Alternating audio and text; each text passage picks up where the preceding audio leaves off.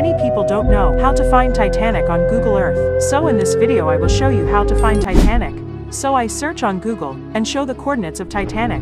Because many people say that Titanic never sank, you are showing the wrong location. Here, you can see the coordinates of the Titanic shipwreck, and also the map.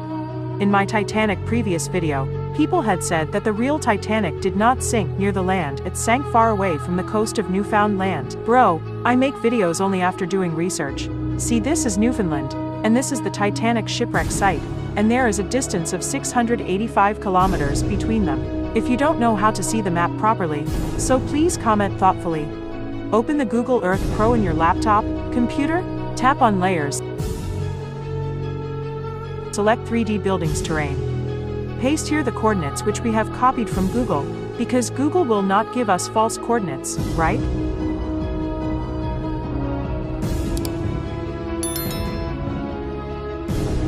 It is clear to everyone that this is computer-generated 3D of Titanic, but it's in the exact same place as the real Titanic is. I hope now you understand how to find the Titanic. Let's measure the distance one more time. That's Newfoundland. There is Titanic Shipwreck. You can see the distance between Titanic Shipwreck from the St. John's City of Newfoundland is 685.46 kilometers.